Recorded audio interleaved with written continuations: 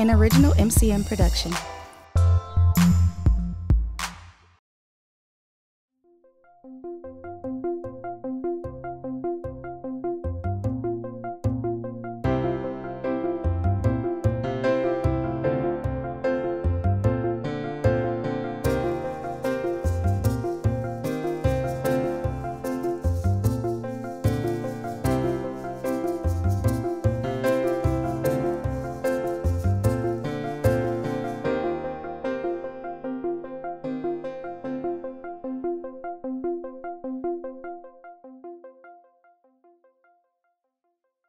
And now it's my pleasure to introduce our program. And I don't usually get to do the introductions, but I do get to introduce Julia Taylor.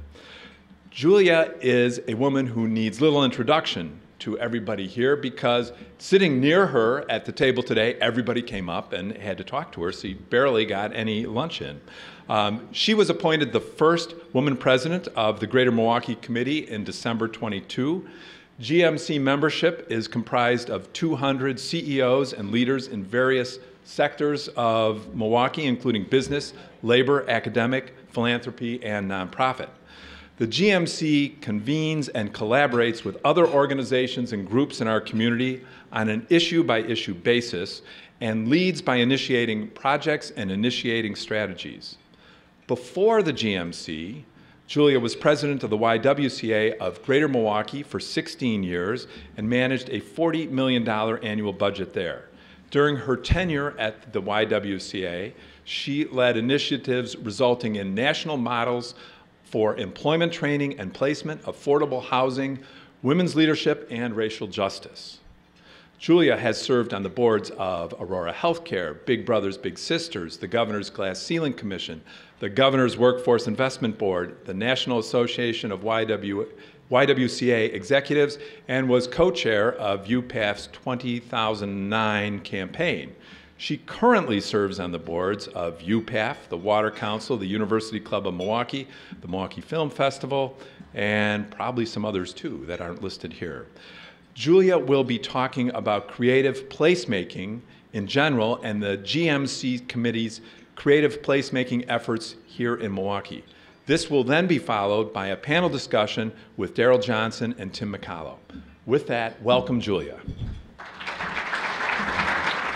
It's always great to be here because I get to see so many people that I know and I don't often get to see over the years. As a matter of fact, one person that's here is Jude Wera, and Jude, I don't know if he often claims this, but he's the guy who brought me to Milwaukee. So hopefully it was a good thing for you, Jude. So it's been good for me. I know that over the years. But I want to talk to you a little bit today about creative placemaking and how also creative placemaking connects to some other big projects. In November, the GMC and the mayor presented to our membership a process for developing a downtown plan. But we also talked about developing the surrounding neighborhoods because the neighborhoods have to flourish as well as the downtown does. And I really admire Rip Rapson, who is the head of the Kresge Foundation that's played such a leadership role in the revival of Detroit. And about a year ago, he wrote a white paper where he spoke about the importance of the work that Kresge's done in both the downtown and the neighborhood. And he said, we at Kresge accordingly decided in Detroit that the first order of business was to help create a civic framework that would equip us to make balanced decisions affecting every part of the city. It's a mistake to draw bright line distinctions between downtowns and neighborhoods. But that's exactly what has emerged over the last 6 years in Detroit as the downtown began its transformation, while neighborhoods slipped into even deeper decline. We found ourselves too frequently trapped in a polarizing narrative. The corrosive poverty, the disinvestment, the blight of the neighborhood landscape, measured against the substantial real estate, commercial, transit, and recreational investments in the business district and the Woodward corridor. So does this sound familiar in terms of some of the discussions that are going on in Milwaukee?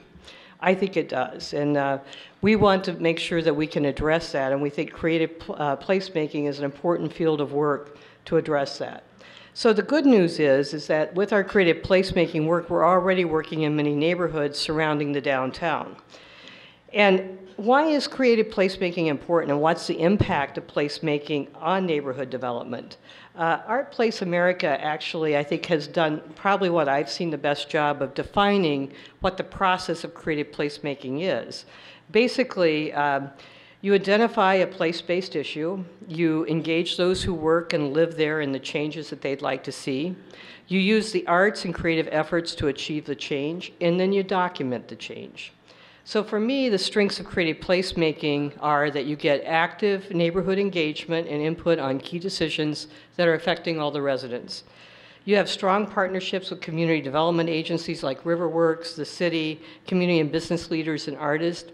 And those partnerships can really accelerate projects that have sometimes just sat on a dime for a long time. Projects like housing, creative enterprises, new public spaces, resource centers.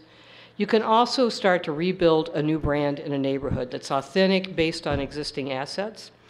And lastly, you can create a civic framework of neighborhood and institutional leadership, investors, business owners, and emerging creative leadership, that together they come to the table, they set the local strategies and goals for their community, and they align the resources to accomplish those goals. So just to give you an example, I don't know how many of you recognize this place, West Wisconsin Avenue. It had a lot of perception problems over the years as unsafe, nothing was happening, you wouldn't go there at night, there was no retail really happening. So take a look now. That was the night market by NEWaukee, and I know Ian's here, so Ian, thank you for your hard work on that. With the help of an Art Place America grant in 2014, we partnered with the city of NEWaukee to create the first night markets. It's a place-based solution to a big perception problem using art and creative enterprises. It's really getting people to reimagine the avenue, to come down, to see themselves down there. It's helping retailers reimagine the area. There have been, since this whole thing started, there have been 300 new units of housing that have gone on in West Wisconsin Avenue. So it created that civic framework for this dialogue to happen. And as I like to say, mum's the word. So in 2014, with that same Art Place America grant, we began working with Riverworks, a community group called Be In Tween, and a consultant named Sarah DeLayden, who her company's name is MKELEX, because she spends half her time in Los Angeles and half her time in Milwaukee. And we really were focused on an abandoned railway that's in the heart of the Harambe and River West area, and how to connect to different neighborhoods. This is what it looked like when we started the Summer of Activities, to really bring both communities together with fun, arts, and also gain their feedback on what they wanted to see happen on the trail, and ultimately it kind of spilled over into what they wanted to see happen in the neighborhood. And in 2015, we were able to amp up our efforts with a major grant for the Kresge Foundation in the Riverworks area. So why are we focused on this area? There is a street called Holton Street. Many of you are probably familiar with it, and there's a phenomenon known as the Holton Street Divide. If you look at Holton Street, the blue is actually the east side, which is River West. The left is Harambe. The blue, or I should say the red is Harambe. And if you look at that, you could see the difference in the neighborhoods. Harambe's 50% poverty compared to 22% within River West. You've got 72% employment within River West, 39% within Harambe. Self-employment, this is a bright sign for us. This is the income level for self-employment. It rose 148% in River West, but it also rose 92% in Harambe, which shows us some things that we're seeing on the ground with these micro-creative enterprises that are filling up these old commercial buildings and factories that were there. The income level is substantially different. $25,000, which is actually a pretty low level anyway for Milwaukee. $24,000 is considered poverty. But look at Harambe, $9,500. And it's also a young neighborhood. It's a very dense neighborhood. So you can really see the impact that poverty has. And finally, the big thing is market value. On the right side of the street, the houses go for about $150,000. On the left side, the same house drops almost $100,000 in value. It goes for $34,000. And when you think about a house being a wealth creator for families, for many people, the equity in the home is the biggest wealth they have. If you can't even get a mortgage over $34,000, how do you build up that type of wealth? And these are not dissimilar homes. It's very similar housing stock on both sides of Holton. So this is an area that's really attracted us to say, can we make a difference here using creative placemaking and looking at neighborhood development?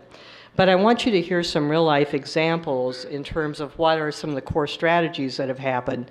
So I've asked Darryl Johnson from Riverworks to join us, as well as Tim McCollow from the city of Milwaukee, who's with the Office of Sustainability and runs an initiative called Homegrown that he'll tell you about. That actually, not to steal your thunder, but it won an Eco Innovation Award at South by Southwest this past year and was a pretty big deal for Milwaukee. You may not have read about it anywhere, but you're going to hear about it today. Darryl Johnson's been with Riverworks for 10 years. He runs an exemplary agency. It's been a real privilege to work with him over the last 2 years. I'm always amazed at everything he gets done with a very small staff, and it's done extremely well. And he has a huge impact on that community. So I'm going to ask Darryl and Tim to each come up and just talk about what are your core strategies and how's creative placemaking impacted it. So Darryl? Good afternoon, everyone. It's always a joy to follow behind Julie because she has a lot of information to share, and she always gives me praise on what I do within the neighborhood. And for me, it's a challenge because there's many barriers that we deal with every day within these neighborhoods. But it's all about alignment and partnerships. And our work is done because of the partnerships that we create within our neighborhoods between the residents and the businesses. But let me give you a little history of the neighborhood because maybe some of y'all are very familiar.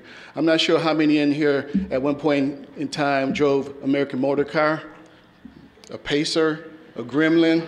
Oh, it's probably all before your time. But that was the area. If you think about East Capitol Drive, American Motor employed over 3,000 individuals within that neighborhood and within the city of Milwaukee. And when they closed their doors in the 1980s, there was about 38 acres of land, barren land. And so it was one of the challenges of our organization was to dispose of that land in a very discreet way by bringing jobs back to the area. So one of the things we really started focusing on is the small manufacturers, new businesses coming to the area. And we were very successful at that piece of it. But one of the things we found around was the neighborhood surrounding the district, the bid district, was falling apart. Mostly the incidents and problems that was caused within the neighborhood was coming from the Harambe area. Riverwest neighborhood has been a very stable neighborhood. It's integrated, but the Harambe neighborhood was like 95% African American living in that neighborhood. So as we started moving forward, we started looking at creative ways on how we started looking at opportunities within the neighborhood. So we brought about 64 individual stakeholders within the community to what we call strategic action session. And what we kind of focused on some of the issues that was happening in these two neighborhoods and how we could actually build off of some of the assets. So one of the things we did is we did an asset map. We looked at all the institutions, churches, who really have been in this neighborhood for a very long time. And so what we started to do is how do we make this alignment between the residents and the businesses to create opportunities? Because one of the things as I was listening to Julia talk, I said, wow, I live in this neighborhood, I work in this neighborhood, but there's so many great opportunities that you find in these two neighborhoods that we can build off of.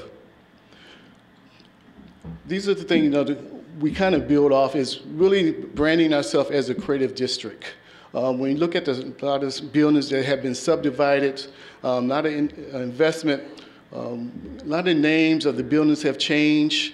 We have a toy factory, we have the nut factory, we have the milk plant, and these are buildings that have been subdivided for a number of businesses to come into. Also, we have the linear park trail. I mean, one of the things we've really been focusing on as we build relationships within these communities, we have this dividing line, which is Holden Street, between these two neighborhoods. How do we make use of this abandoned railway that can really bridge these two neighborhoods, bring the youth together, bring older adults together, and start thinking about how do we integrate some of these things that make Milwaukee good on a neighborhood level. The housing stock And both neighborhoods are very similar, but you saw the difference in the market value of these two properties. But one of the biggest things we have to work on is being able to tell our story to an audience so they clearly understand that this is a neighborhood that's on the rise. There's opportunities for the residents and the businesses to survive and do well. And I've talked about, we had Riverworks Week, and it's really about branding, and it's really about bringing people from outside the neighborhood into the neighborhood so they get a clear understanding. So we held a number of events throughout the whole week to really engage entrepreneurs, residents, and businesses. We had what we call the dolphin pool, which is a lot different from the shark tank that you see on TV. We are more passionate and more concerned about helping small businesses succeed rather than saying no. We're trying to find ways to say yes so we can open up some of these other buildings we have for opportunities for these small businesses. And we have many partners within our relationships. Wisconsin Women Business Initiative is one of our key partners. They provide the services that we don't provide as an agency, the lending, the business support, to help those small businesses move forward. When we started off about 5 years ago, there was two portions of this trail. One part was within the Riverworks area, and it was subdivided by the city grid, so it was broken up. So we got that piece done. Then the second piece came available just recently, and we completed the path that really takes you from Richard Street to Capitol Drive or to the city limits, which is Glendale.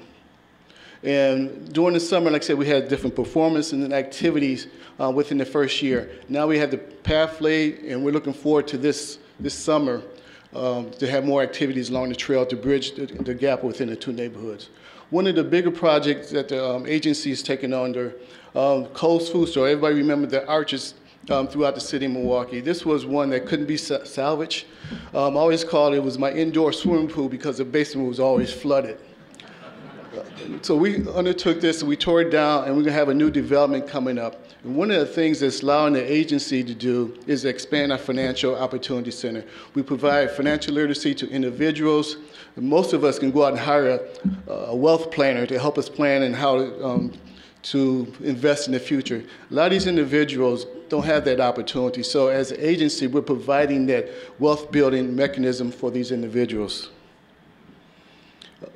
This past year, almost 2 years ago, we had the groundbreaking of the extension of the trail. And one of the great things I can say about the mayor, he gets it, he understands it, and want to be involved with it. We was at a luncheon at the GMC yesterday, and we had our major funder in from the Kresge Foundation. And she is very pleased with the connection we have with the city of Milwaukee, with our Department of City Development, the mayor's office, and all the city departments. So it's not an agency going in by itself to make things happen in this community. It's a network of people who are very much interested in making things happen. And one of the things that we have done along the trail, we started installing art as a big piece and really hiring local artists to get involved. And as an individual who's been in this business almost 30 years doing community development, I never thought about using art and culture as a mechanism to really bring neighborhood residents together or as an opportunity to do development within this community. So we have done things, but really capturing those in one bucket and making sure that all these things are connected. How you can move from developing artists into artists in housing, how you can take artwork to really change the impact and the visibility of what you see in these neighborhoods. So rather than coming through and seeing vacant border properties, you can see artwork and people who really care about the neighborhood. One of the things that we have done is we want to look locally what's done, but we also want to look outside of Milwaukee. So we had a number of discovery trips. One was to Chicago. Theaster Gates, well-known artist who has made investments back into the Chicago area. We went and visited his site. He took this old bank building. Now he created a relationship with Johnson Publishing Company, and you see the tons of books within that area. And also we had a chance while I was in Chicago go see 606, which was a railway that ran through about 6 different neighborhoods. All these neighborhoods are different, but what they were able to do is really bridge the differences. And as you travel through these neighborhoods, you see different artwork, you see different things that really tell the story of those neighborhoods. We also took a trip to Cleveland, because one of the things was interesting in Cleveland, when we talked about housing disparities, market values, number of vacant or boarded up properties, when Milwaukee said, well, we have 700 vacant properties, and you go to Cleveland and they're talking about, well, we have 9,000, 10,000 vacant boarded properties. It's significantly different. So Milwaukee has a lot going for itself. One of the things we want to really look at there is how they're making a lot of these units affordable in these neighborhoods. So we had an opportunity to tour this one building, and maybe what they have done in some of their buildings, they have eliminated space, unused space. Say, for example, if you're in a duplex, what you do is you build a balcony. You don't use a whole floor. So maybe it could be a space for artists to live and work. So we're looking at creating model projects that will work in a lot of these different neighborhoods.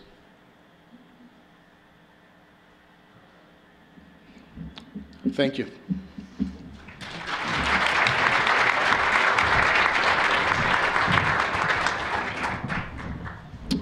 Good afternoon, everyone. I'm Tim McCollow, City of Milwaukee, and want to tell you a little bit about Homegrown and the work that we have been doing independently of the work, well, independently and jointly with what Riverworks has been doing and what Julia's been doing.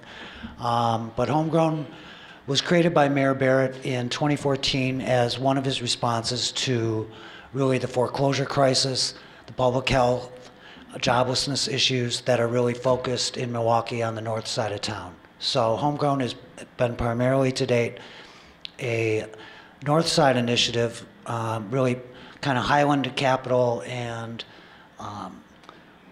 River West out to, say, 50th Street, really. Very simply, what Homegrown does is we convert city-owned vacant lots, of which we own about 2,000, and we convert those into beautiful, healthy, green arts and culture spaces for the communities. That's what we do. And we try to include healthy food in each of these sites as well. And every site that we build through public-private partnerships, honestly, very little city tax levy money goes into the Homegrown project. These public-private partnerships, including several of the folks in this room right now, are driving forward, and we're creating the new green spaces that are being built by the residents, also designed by the residents. We bring in UWM architecture grad students, and we hold workshops. And so these are resident-driven with community engagement from day one. And we're going around and trying to create catalytic projects in some of our most challenged neighborhoods. You know, there's a number of issues facing the north side of Milwaukee, and a lot of those have long-term solutions. One of the issues that we're dealing with right now is the issue of vacancy with the boarded up houses and the vacant lots. Vacancy is something we can deal with right now. And that's exactly what we're doing. And pretty simply and shortly, I want to show you some of the sites that we've been doing across the city. In the 2 years we've been together as Homegrown, with a lot of mayor support, we've created 21 parks, 1 urban farm, and have helped expand 5 community gardens in the last 2 years. What you see here is Ezekiel Gillespie Park, which was finished in 2014. I would argue in July, Gillespie Park is one of the prettiest places in the city of Milwaukee. We finished it in August 2014. It was formerly 2 vacant lots and a foreclosed home that was torn down. And with a lot of help through partnerships, including great help from Zilber Foundation, thank you, Susan, we were able to create this park along with Walnut Way and a number of other groups. This park serves, from a placemaking perspective, we've had voter rallies here, we've had neighborhood block parties, we started exercise classes, And really, that's just the start of it. When we talk about the term placemaking, one of the takeaways, what Homegrown's been doing has been making places the last 2 years, and then we're starting to really activate them right now. And Gillespie won the 2015 Lisk Mandy Award for the Best Public Space, which we're very proud of because there's kind of really only one of those type of awards in this city, and this site won that last year. This site also serves as a plant nursery for really all the other parks we're doing in the city. It has flood control on it, as well as fruit orchards and berry plants. So this is an aerial. This is an actual block party that took place in June. In the upper left, you can see the before picture with the vacant lot in the background. And this site, we think, is one of the prettiest sites now in Milwaukee. And the residents love it. I would get phone calls a couple times a week that a bench was out of place or a rock has fallen off a wall. It was really designed for the elders in the neighborhood. One of the major points I'd like to get across is it's the homeowning elders on the north side that are really the bedrock and the cornerstones of these neighborhoods. And this park was really designed to honor those elders. And it's not designed as a dog park. We have not been doing any playgrounds to date. We're trying to kind of touching a slightly different market. This is also the mayor's favorite park that we've done to date. And the benches we put in there, even from a sustainable perspective, came out of an old, they're actually made out of old bowling lanes from a bowling alley that was formerly on North Avenue. What I'd like to turn to briefly is what we did in 2015, which was a high impact year. We got a grant that's called the Partners for Places grant, and that required a local match. And that local match came from Greater Milwaukee Foundation, Zilber Family Foundation, NML Foundation, and Fund for Lake Michigan.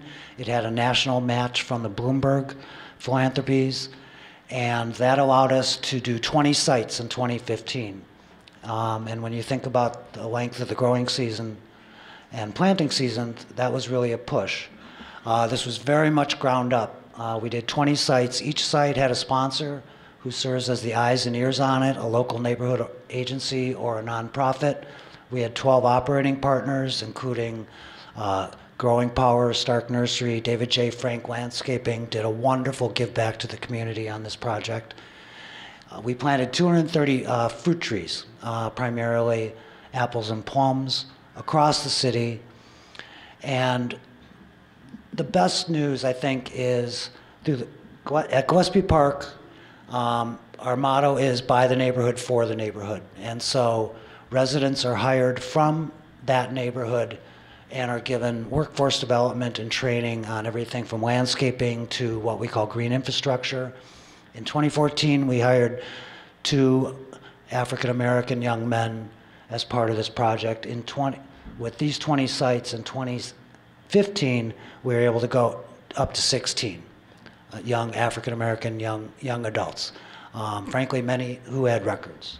And that's part of the jobs and economic development story that just comes about as you're doing creative placemaking.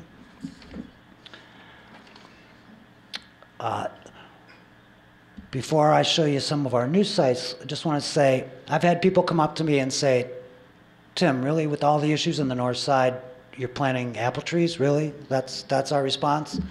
And I welcome that question because it's not about the apple trees. What research shows, when you activate and create a green space in neighborhoods like this, you get a number of benefits. Property values around that green space start to rise. In Washington, D.C., property values jumped as much as 30%. Crime stabilizes and falls. Litter becomes less of an issue. We're increasing unemployment by hiring area residents. And frankly, the city costs drop as well. So it's not only do we get a great space where we can put on cultural events, a number of our sites have public art, we're getting all these ancillary socioeconomic benefits just from that one green space. So in terms of what we did this year, I'm not going to show you 20 slideshows, just here's a sample. 14th and North with Walnut Way, we built Sunshine Park.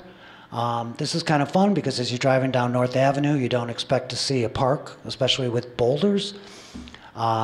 This is Catalytic Development, which is designed to help spur on what's been going on North Avenue, especially in this neighborhood with Outpost opening a branch and future expansion that's being done by Walnut Way in the neighborhood. Ezekiel Gillespie Park is 2 blocks away. We like to do clusters. It's an important concept of Riverworks, and it's an important cluster of ours. We actually built 2 sites with Riverworks this summer as well.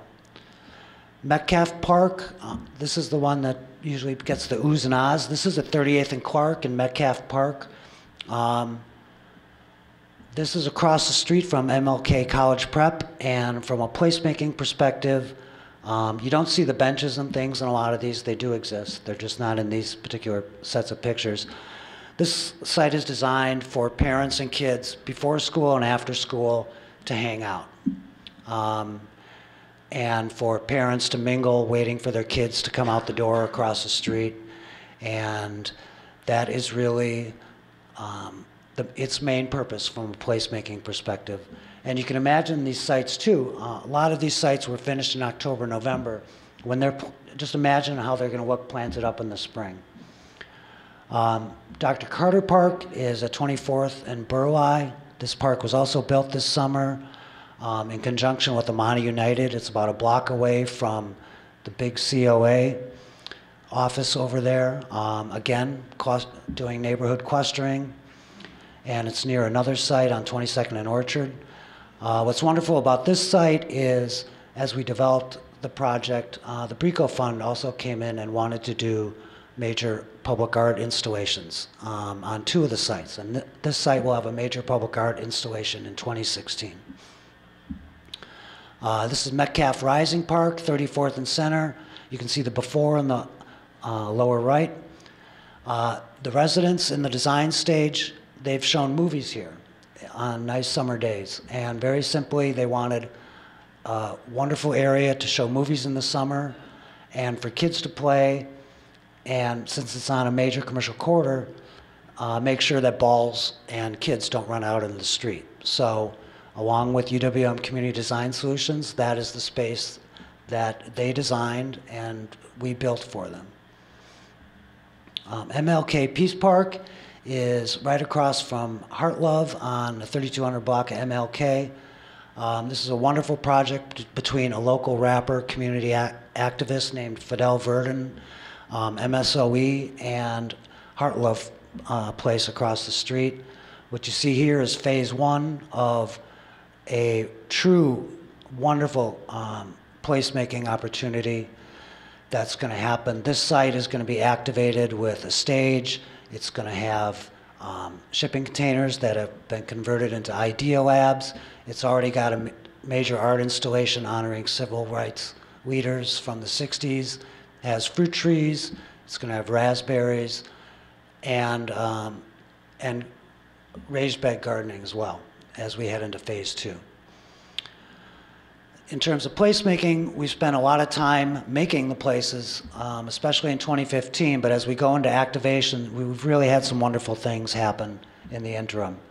At 2 of the parks, we had a pumpkin giveaway in conjunction with Outpost, another great partner of ours, and at 2 parks, we had the mayor and Alderman Stamper, and actually it was a pop-up. Folks didn't really know it was happening. We had a kind of a surprise pumpkin giveaway. We've tried to build in wonderful features into many of our parks. The power of 10, they say you need 10 cool things going on at a site to make it a real viable site. We've been trying to honor that. We've had a number of community celebrations on the lower left. That's a celebration of the orchard opening we had at the Set Orchard. The young woman in the bottom middle, she and her twin sister wrote a poem about how wonderful it was to have fruit trees in their brand new orchard. And in the bottom right, Done community planning days as well. The organizations that we've partnered with have been true partners, and in order to establish a sense of place, we've gotten them actively involved, not only in the design, but to the extent possible in the construction. So very simply, that is what we've been trying to do from a placemaking aspect, not only bring arts and culture, but really just try to create health, safe, green, sustainable spaces on the north side of Milwaukee with all the ancillary benefits of increasing property values and lower city expenses. So thank you very much.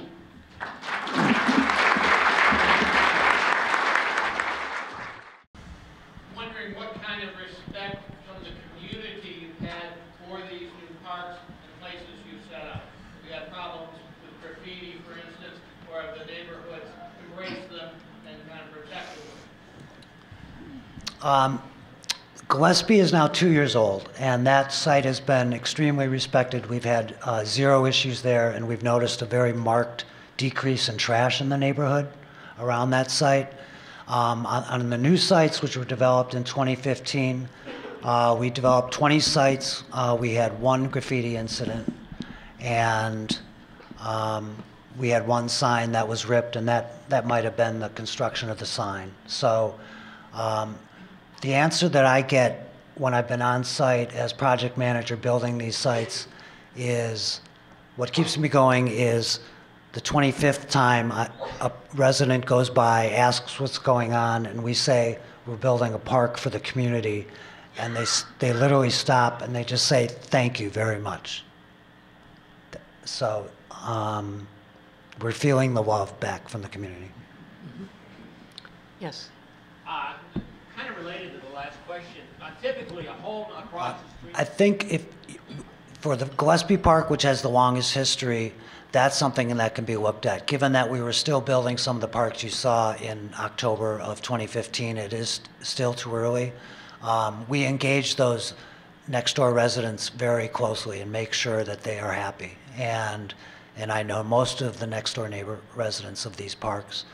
And the community groups have also laid out a lot of really what we expect the rules are, and these are considered city parks, and each of these parks does get a little extra attention from Milwaukee Police Department as well, and there are sites that should be vacated by 10 o'clock, and I do not know of any incidents that we have had in any of these sites so far.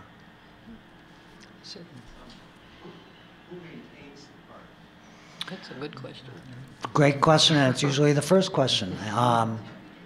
Right now, we have about... Repeat the question.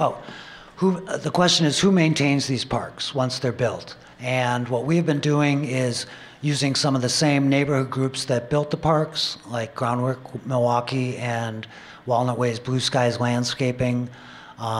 Gillespie Park, we have a maintenance contract with Blue Skies Landscaping, and we're talking to Blue Skies and others in 2015 about having essentially private maintenance contracts paid for by the Homegrown Initiative.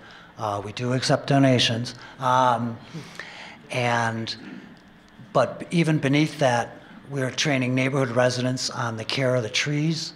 So in order to increase community engagement as well, if we could add neighborhood arborists, as we call them, we're kind of copying a program that they call the Tree Ambassador Program in Seattle, where you get neighborhood residents actively taking care of these fruit trees.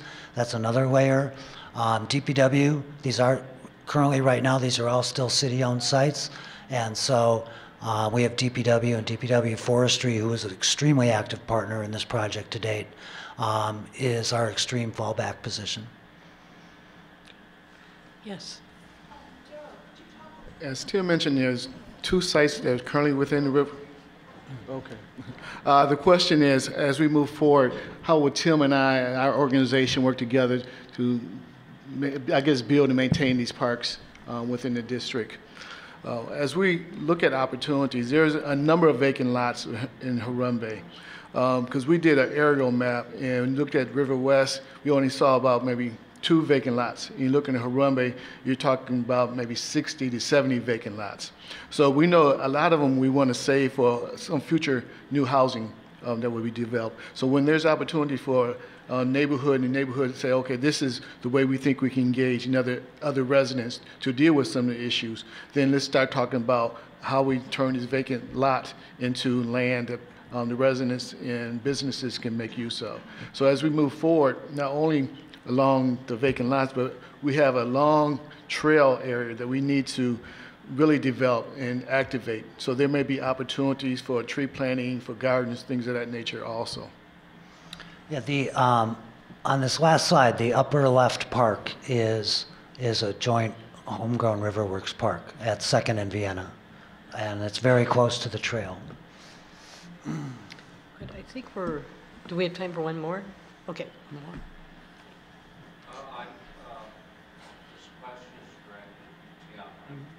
He lives in the Water Tower neighborhood near Our Park and Lake Park, and mentioned that it's one of the more affluent neighborhoods. And his question was, what could his neighborhood help Homegrown with? And there's multiple opportunities for sponsorship of future parks, underwriting of future parks.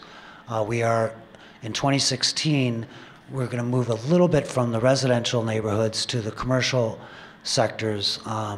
If you've driven the streets, you know that the commercial corridors of North Avenue, Locust, Burleigh, Center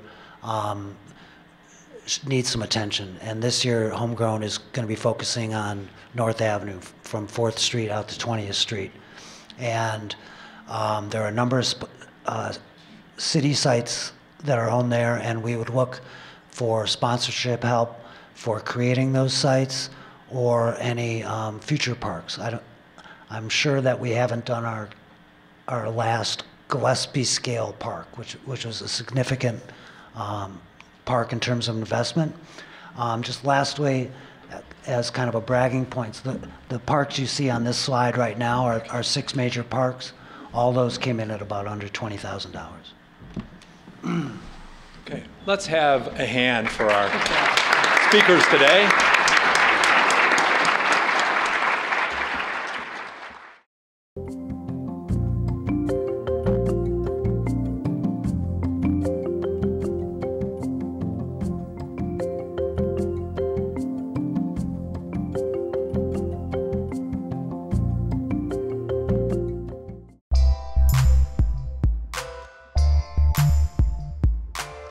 An MCM production.